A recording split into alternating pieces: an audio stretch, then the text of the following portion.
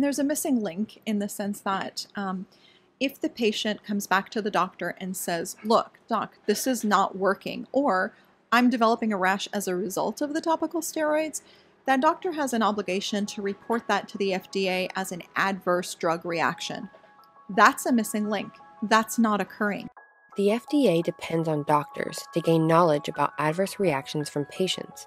However, there will never be incidences of RSS being reported because when a patient explains their condition, doctors negate that it's real, which then in turn means nothing gets reported. Thankfully, we can eliminate the middleman and inform the FDA directly.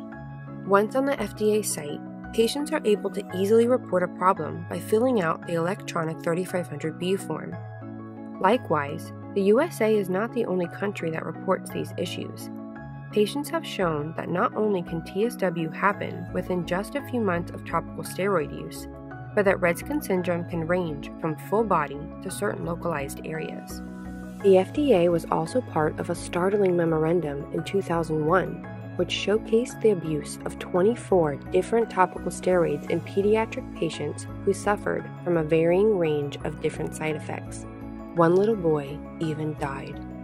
18 years later, we are still being treated beyond every recommendation, with no one being held accountable. And to think, on top of steroid abuse, doctors are able to go one step further.